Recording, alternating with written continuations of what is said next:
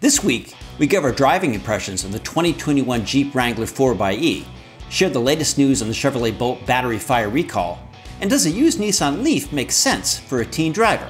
That and more, next on Talking Cars.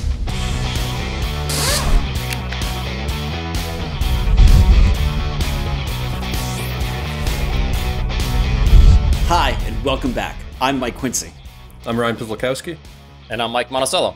So as super producer Dave Abrams likes to tell me, a lot of Talking Cars followers, enthusiasts really love when we talk about electric cars. And one electric car in particular is the Chevrolet Bolt, which is in the news this week. And thankfully, we have Mike Monticello on hand to give us the lowdown of what's going on with the Bolt. Mike, take it away.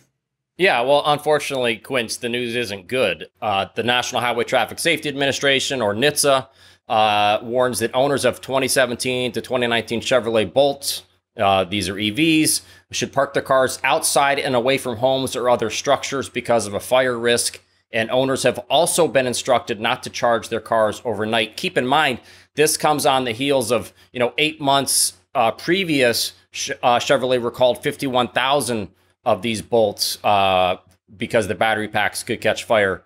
And also keep in mind, we have found out that just because if you had that previous recall done, that doesn't necessarily mean that your Bolt is free and clear from this risk. There have been, Chevrolet is aware of 2 vehicles that caught fire after the recall was done. So, you do need to be very careful about this. Also want to just keep in mind that from the 2020 model year forward, the Bolt used a different battery, so those are not involved in this fire risk. And the brand new 2022 Bolt and Bolt EUV are also not part of this recall.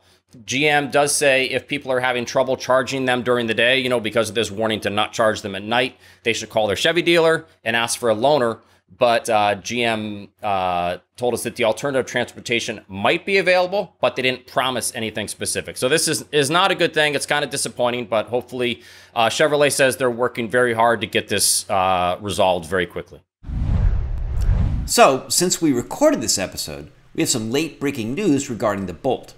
Based on reporting from CR's own Keith Barry, on the morning of Friday, July 23rd, GM announced that there will be a formal recall of the Bolt to address the battery fire issues, and will be replacing the batteries on Bolts free of charge. In addition, GM shared on their website some advice for owners to prevent a fire, and we want to share these tips because they are important. So customers should, whether or not they receive their current software update, return their vehicles to the 90% state of charge limitation using Hilltop Reserve Mode, and that's for 2017 to 2018 model years, or target charge levels for the 2019 models. If you're unable to make these changes or do not feel comfortable making them, GM is asking owners to visit their dealer to have these adjustments made. They're also asking customers to charge their Bolt after each use and avoid depleting their battery below about 70 miles of remaining range when possible.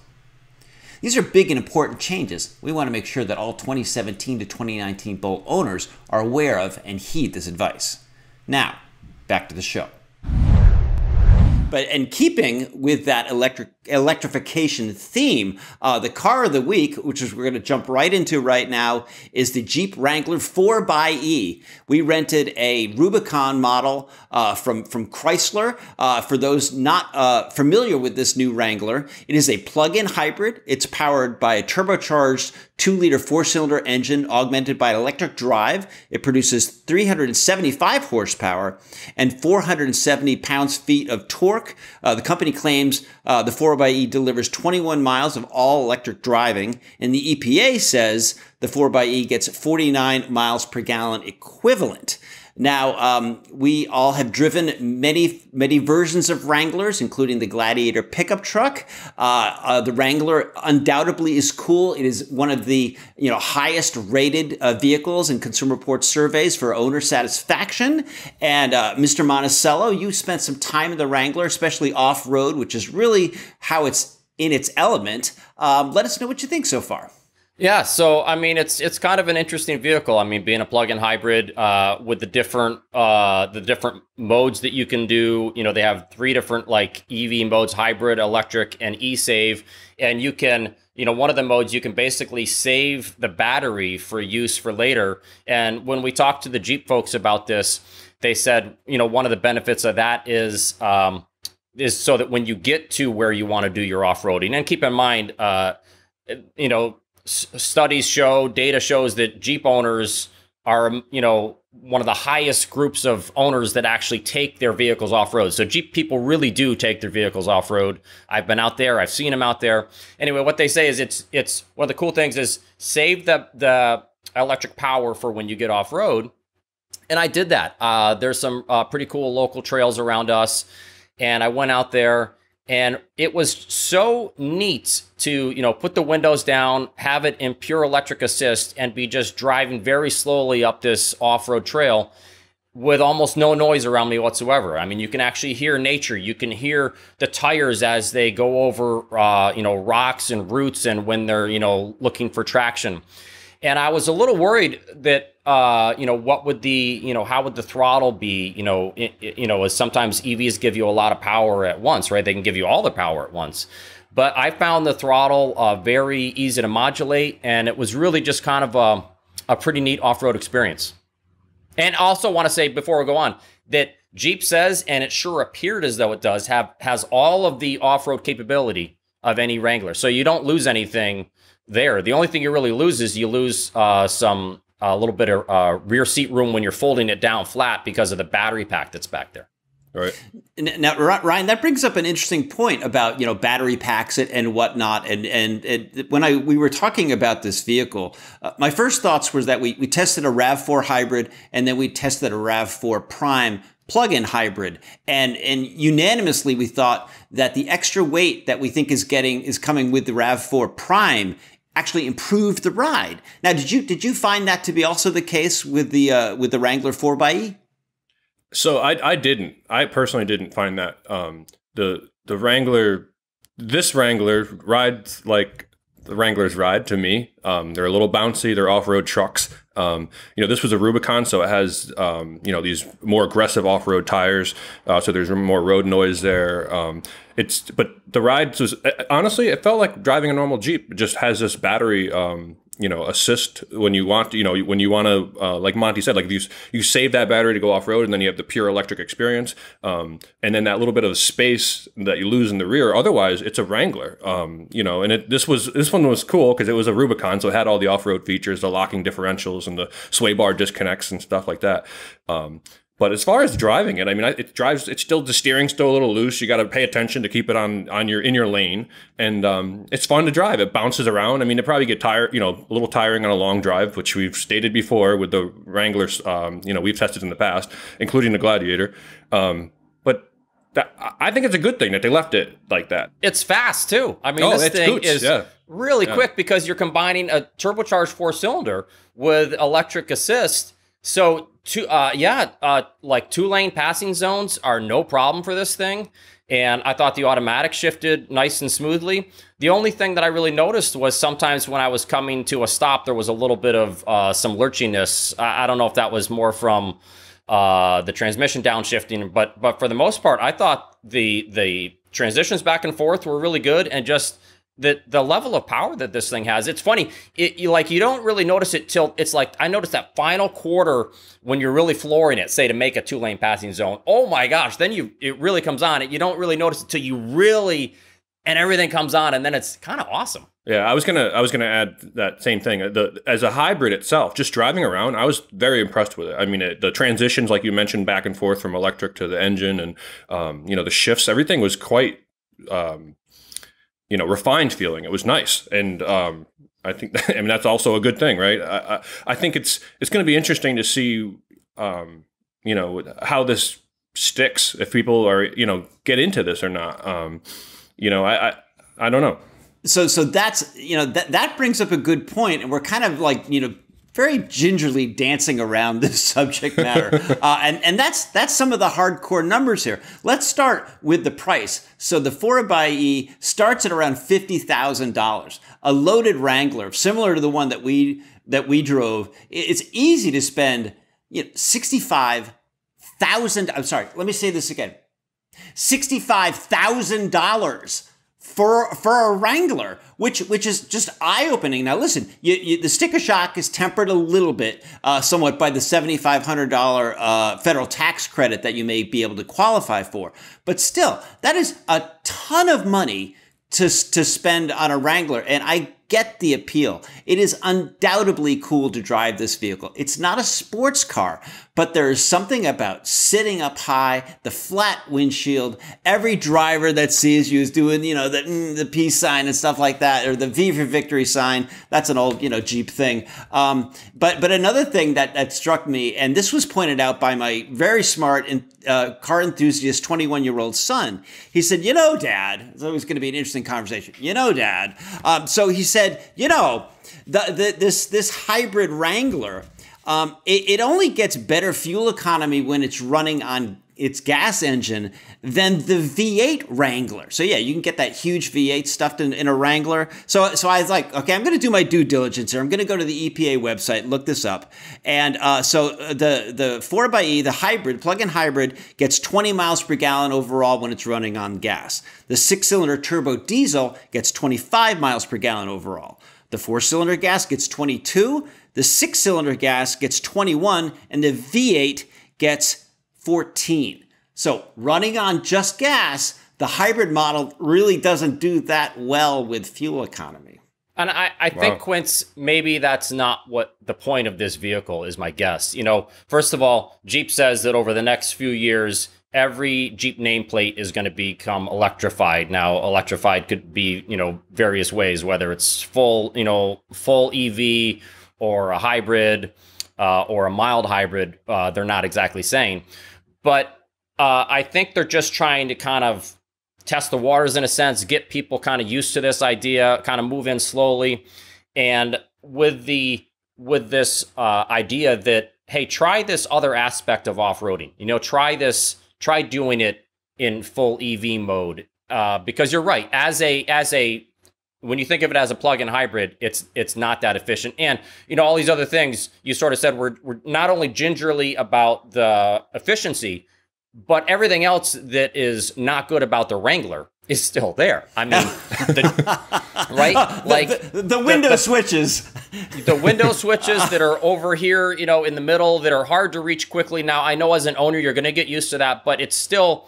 You're used to window switches right here for a reason, because they're really easy to get to. Someone's coming over, you want to put your window down, and instead of having to fumble for it, there's no dead pedal in this thing, or left footrest, as people call it, and which is uncomfortable on trips.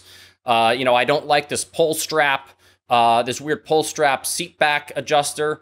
As Ryan talked about, the handling is still terrible. It's very loud inside. On the highway, there is just wind noise all over the place. And the ride is still bouncy, obviously. I mean, maybe it helps it a little bit. But again, it's hard for us to compare exactly because we don't buy a we don't buy a Rubicon. This is a Rubicon, so it's got different tires. But the things that are not great about the Jeep, and Quincy, you talked about the $64,000. This thing is just full of hard plastic materials in there. It does not, if you're used to a $64,000 SUV, this is going to be a shock. And you know what I mean? And you can't just say, well, Jeeps are only for Jeep people. Well, I don't know. But the interior is not, let's just say it's not up to $64,000 but I don't quality think Jeep, levels. I don't think Jeep people are used to a $64,000 well, that Jeep. might be true. That's a lot of money. I mean, that's... Whew. Well, I mean, I don't know if we're ever going to get to this point where, a fuel-efficient hybrid Wrangler is going to have no price penalty.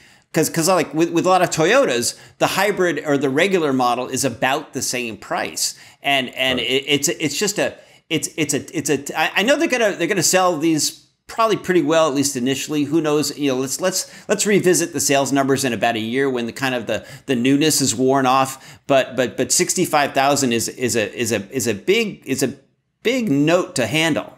Yeah, I thought it was also interesting that they're not making a huge deal out of the 4xe-ness on the outside of the vehicle. It's got the blue trim signifies there's some like blue trim around some of the lettering, the tow hooks and stuff like that. Right, there's some blue trim that signifies that it's the 4xe, and it's got a 4xe on the back of the vehicle. But they didn't make a big deal out of it, and I'm curious. So because as I was driving around, I was trying to figure out if people, again, like you said. If you're in a Wrangler, everyone in a Wrangler waves to you. it's kind of actually interesting. But I also was wondering if someone was going to stop me and say, "Oh, hey, is that the new 4xe?" And no one actually noticed. So because it is but it is very subtle, and maybe that's intentional by Jeep. They don't want people to think, in a way, hybrids have kind of this weird kind of geekiness to them. Maybe that's not the right term. And maybe Jeep doesn't want to, like, hey, this is still a rough and tough Jeep Wrangler. This is not your, if you think of a Toyota Prius as the hybrid of all hybrids, this is the exact opposite of a Prius in that sense. It's still very, very tough. Mm-hmm. Well, I think, this vehicle definitely gets a thumbs up from the three of us. Check out consumerreports.org for, more impressions on the Wrangler. And we're really, really happy that we get to try this Rubicon model, which is, like I said, undeniably cool.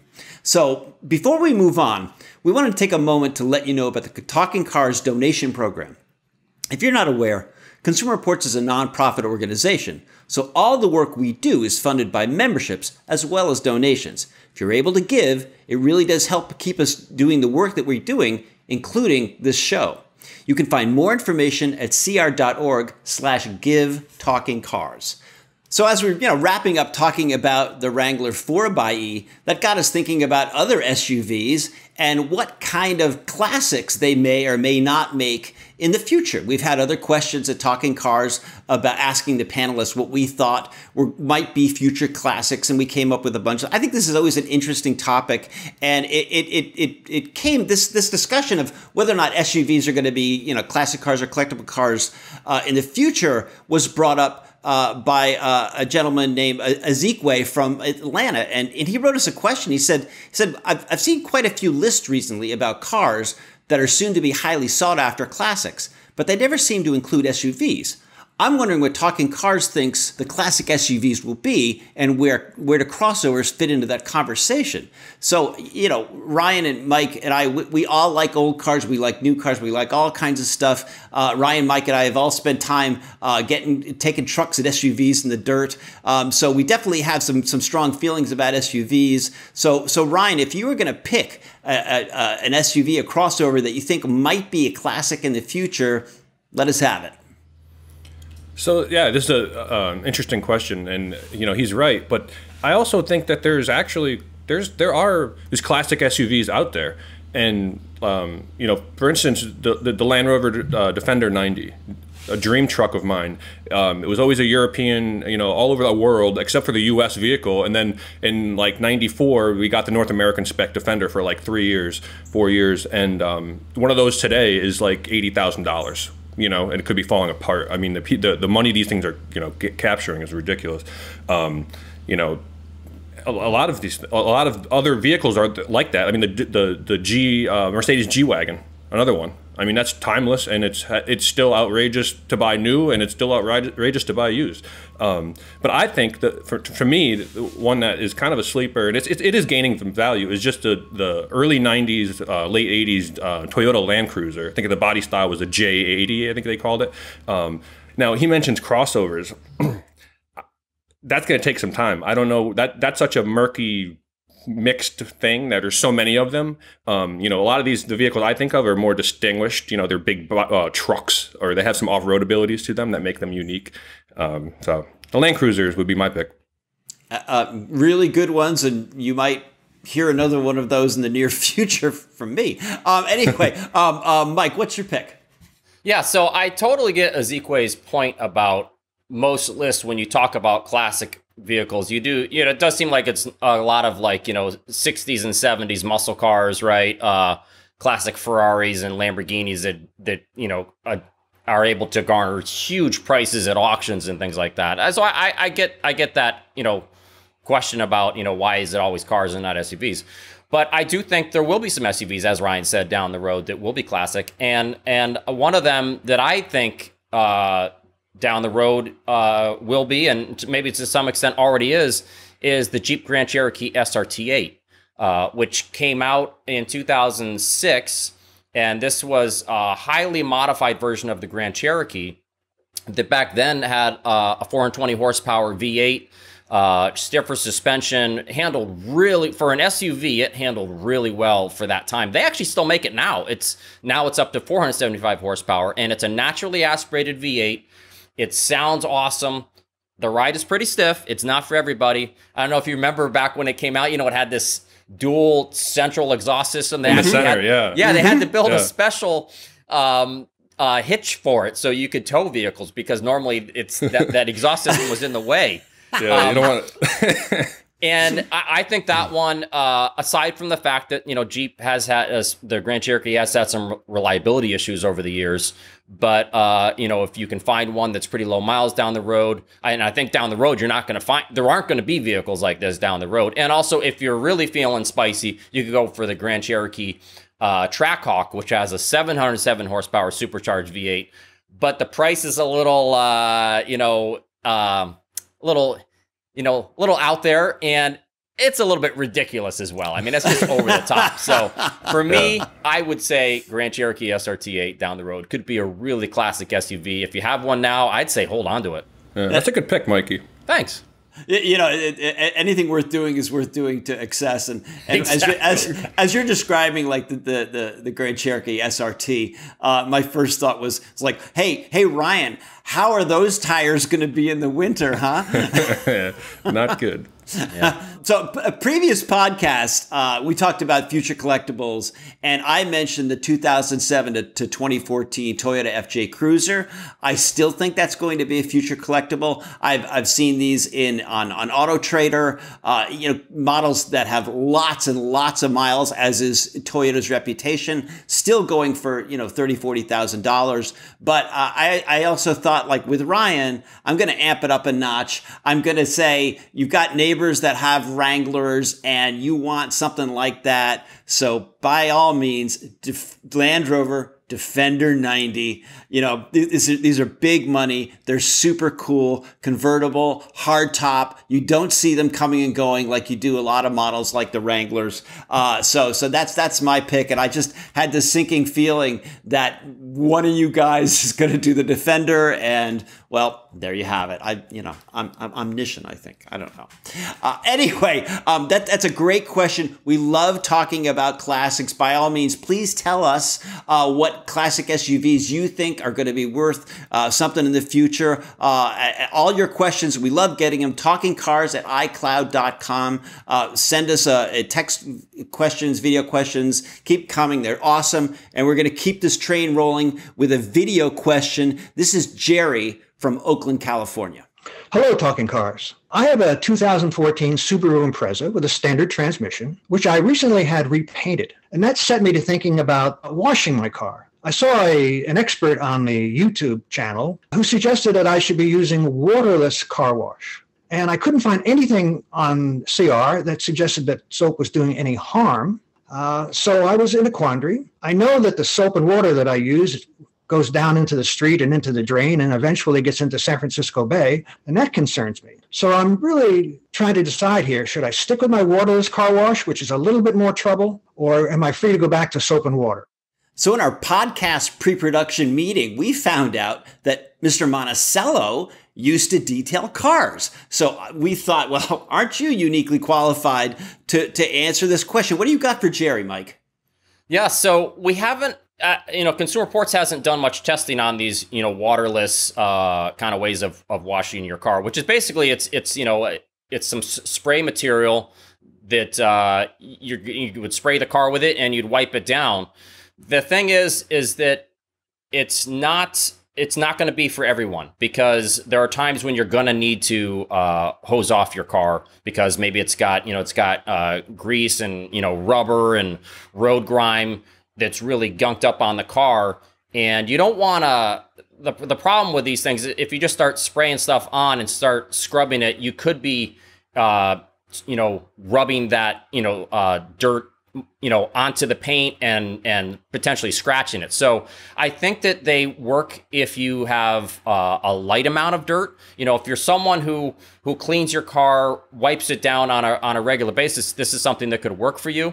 But if you don't clean it very often, this is going to be, it's going to be a lot of work to do this. I get the point of saving water, 100% get that, but it's going to be a lot of work to try and clean a really dirty car with this. I just don't think it's the way to go. I think you want to go old school with the hose. And I love washing my car, my Tacoma, my truck myself, and just getting in there with, a mitt sponge kind of thing, and just really giving it a good clean. I will say that I do use these types of, waterless, car washing materials on my motorcycles, but it's a different story for the motorcycle because I have a much smaller surface area. I mean, I don't do it with my dirt bikes because they get way too dirty and they need to be hosed off. But on my street bikes, yeah, I spray this stuff on. It's basically like a car detailer, and I wipe it down. And I think it can work for a situation where you're I'm almost kind of like more dusting the car than anything else, because my motorcycles typically don't get that dirty because I don't ride them every day. When I want to clean them up before or after a ride, I can use some of the spray stuff, and it's pretty quick. You don't have the whole deal where you have to get out the hose and the bucket and everything like that. So yeah. Thanks very much for your question, Jerry, and very nice editing job on your video. Which moves us on to our next question. This one is from Ajo from Yonkers, New York. And Yonkers, New York, the home headquarters of Consumer Reports. Check it out. Okay, so what do we have here? So Ajo writes, my dad recently got his tires replaced at a local chain tire shop. When he got home, I noticed they were asymmetrical tires and all mounted incorrectly with the inside wall on the outside. I realized that as a non-car person, he may never have noticed unless I pointed it out, as the tires have the exact same markings on both sides, with just a tiny stamp to designate which was inside and outside. This got me thinking, why don't they just make the inside part of the tire blank with no markings at all, so mistakes like this could be more obvious? It might even save them money in manufacturing and warranty claims for low tread life, in addition to safety concerns. Well, I have to say that you probably should be playing the lottery, because Ryan Pislakowski is one of our resident tire experts, and he is here to help you out. Ryan, take it away. Yeah, this has happened before, right? I mean, in the 16 years I've been working at Consumer Reports, I have mounted and dismounted, let's say, thousands of tires, right? And among them are asymmetric tires. And I have mounted a tire, luckily I caught myself before, going with all four of them, but, mounted it backwards. Asymmetric meaning, the tread is designed a certain way where they want, a portion, a certain side of the tire facing out and a certain side facing in, and it has to be mounted that way. And that's that. There are also, symmetric tires or unidirectional tires that have a tread pattern that doesn't matter. The tire can be mounted inside, outside. It can be anywhere on the vehicle. And then there are directional tires, which have a directional, as it states, tread pattern. So they'll have like maybe those chevron V's or, that directional pattern. When they're making these tires, there are laws that tire manufacturers have to abide by. There are certain labels that need to be on the tire on both sides, on one side at least. But when they're building a tire, there's molds are super expensive in the first place. So when they have to put something on both sides no matter what. Why not put your name on there? It's marketing. They're very proud of their products. Get it out there. Make it pretty. There are tire manufacturers that do make an inside sidewall look as different as they can from the outside. But I get it. I've mounted some that literally there's just this tiny little thing that says inside or outside, or sometimes it only says inside. It doesn't even say outside. You just you have to flip it over and really pay attention. But at the end of the day, you have to pay attention when you're mounting these. Hopefully the professionals that you're having do it, can catch that, or you should pay attention to as the car comes out of the shop, make sure they are on there correctly. He should definitely go back and have them swapped. That's not on him. That's on the tire shop. Obviously he didn't take it home and screw them up himself. He doesn't have the equipment to do so. So, it's a good question. Excellent. I love getting tire questions, and it honestly is one that I hadn't thought about. One of the things I just love about the Talking Cars audience is they come up with the greatest questions. This one also was really spot on. So next we have a question from Sam. On episode number 308, Alex said that he uses his transmission to break down mountains using paddle shifters. I was always taught by mechanics to use the brakes, as they are cheaper to replace than the wear and tear on a transmission.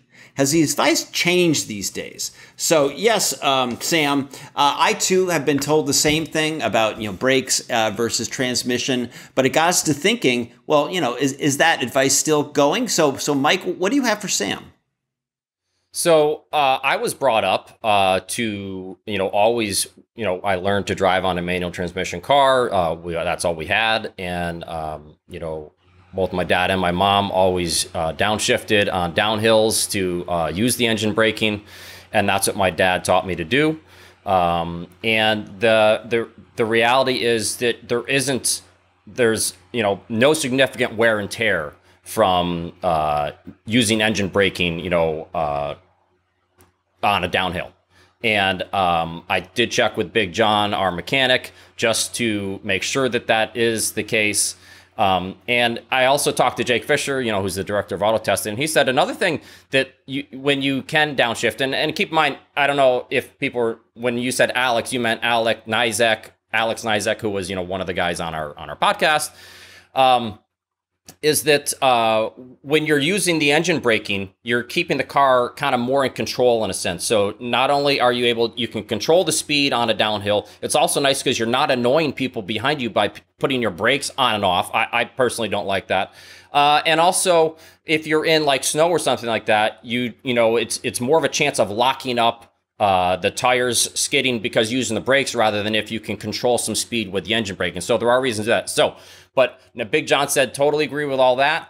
But he said there's no issues with an automatic or paddle shift car as far as using the engine braking and downshifting. But he said with a manual transmission, he said it's not a good idea to be downshifting as you're coming to a stop. He said in that instance, you actually just want to put the car in neutral and just use the brakes. He said that saves wear on the clutch. He said if you're leaving the clutch pedal engaged, when you're coming to a stop, it keeps pressure on the throwout bearing that isn't necessary.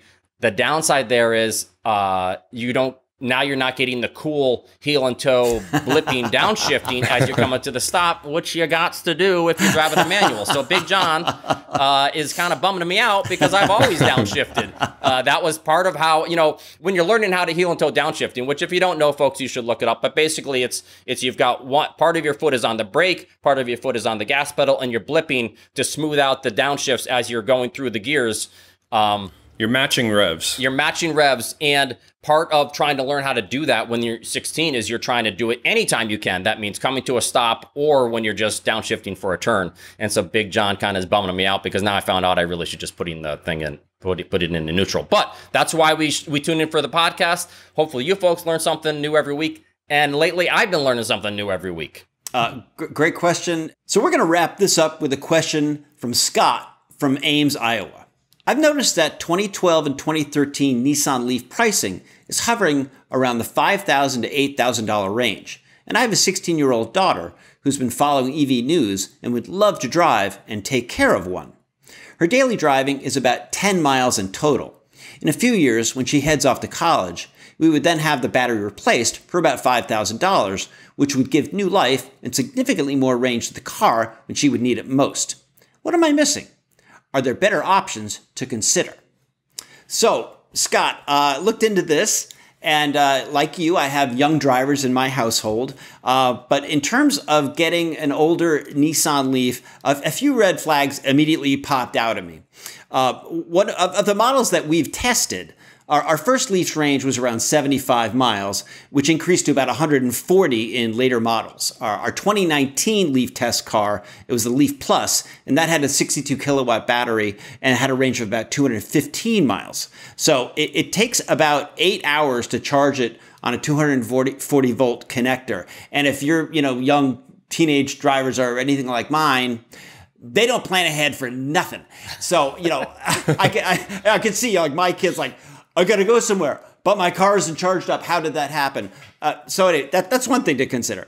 Another thing is So even the best Leaf that we tested is the range is still shorter than the last Chevrolet Bolt that we tested, which gets 250 miles for a range. But to me, one of the biggest red flags is that the Leaf scored a poor in the IHS small overlap crash test for the 2013 to 2017 models. And as we always say at Consumer Reports, you want to give your young drivers as much safety advantage as possible because they're inexperienced. They really don't know what they're doing. So an argument can be made if you're still stuck on the Leaf, you need to check out the later versions. The 2020 automatic emergency braking with pedestrian detection, lane departure warning, blind spot warning, and automatic high beams became standard. So in terms of getting a young driver in your household into a car, while I appreciate her enthusiasm for electric vehicles, I don't think that model Leaf would be a way to go. But I'm just one opinion, one dad's opinion, but I'm going to throw it to Ryan. Ryan, what do you have to say for Scott? Yeah, well, my opinion is such as yours. I don't think this is there's too many red flags here for me. The Leaf in general wasn't the nicest, especially the early one wasn't the nicest car to drive. And the range, I know they're not really overly concerned about the range, but you might, until you actually own one, I think that doesn't recover reality. Like you say, you forget to charge it or something, and and then you get range anxiety, and I don't know, the whole thing gets crazy. But unfortunately, there's not a lot of options, at that price range for an EV. Obviously, if you went newer, you're going to spend more money. If you're trying to be conscientious of your carbon footprint and whatnot, an earlier Prius hybrid, it's just a hybrid, but they're bulletproof. They're fairly practical cars, and you don't have to worry. You won't have range anxiety. You won't have to worry about the charging and whatnot. My recommendation would be a Prius. I don't mean to rain on her parade. I appreciate the enthusiasm as well. Mm-hmm. Mike? So I think I say go for the used Leaf. I mean, it's hard to beat those prices. Those prices are ridiculous. Now you could say, well, maybe it's for a reason, and maybe it is. And also, you may not even need to spend this $5,000 or whatever on this battery, because yes, although EV batteries will lose some range over time, just like cell phone batteries, right? Same thing. But wait and see how the range is before you go and buy a new battery pack. You may not need that, or may not need that for a while. Keep in mind, the 2012 and 2013 Leaf is a CR recommended used car purchase. The reliability was much above average for the Leaf during those years, and most of the years the reliability for the Leaf has been really good. So I think that I think it could be a very inexpensive way to go. As long as she can figure out, a way to charge it, at college. I think it should be fine. The other thing is, how far away is college from home? Because if college is more than, say, 70 miles away from home, well, I don't know about her, but I'm not going to want to stop and have to charge to get home with that Leaf, because with the Leaf, you're going to have to stop a lot to charge, because its range, especially those early ones, the range is so low. Definitely with Ryan with the Prius on this one, but hey, follow up with us. Let us know what you finally get for your daughter, because we're real interested to see how that goes. Well, that's gonna about do it for this episode. As always, check the show notes for more information about the vehicles and topics as we discussed. Just a reminder, keep your questions coming to talkingcars@icloud.com. Thanks so much for tuning in. We'll see you next week.